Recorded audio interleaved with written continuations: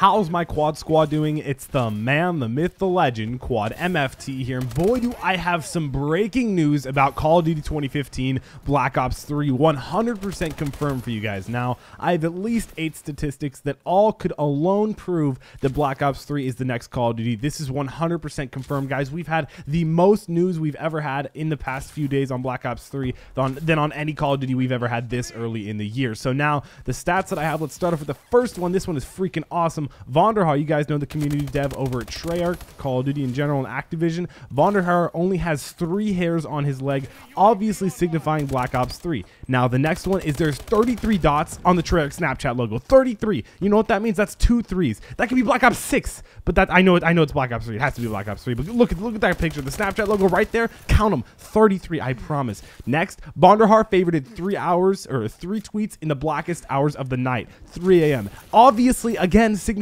Black Ops 3. 3. Everything is 3. Vonderhaar also has 3 kids. They're all black and have 3 legs. Black Ops 3. The next one. Vonderhaar only has 3 teeth and they're all black. Ugly, but they're all black. Black Ops 3, I promise. Black Ops 2 only had 3 guns.